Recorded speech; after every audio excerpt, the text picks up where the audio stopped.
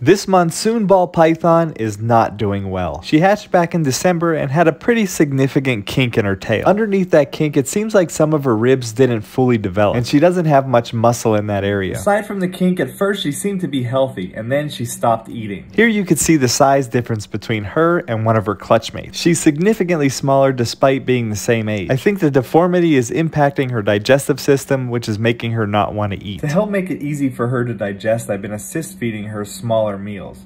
And it seems to be working, but honestly, I think I'm just prolonging the inevitable.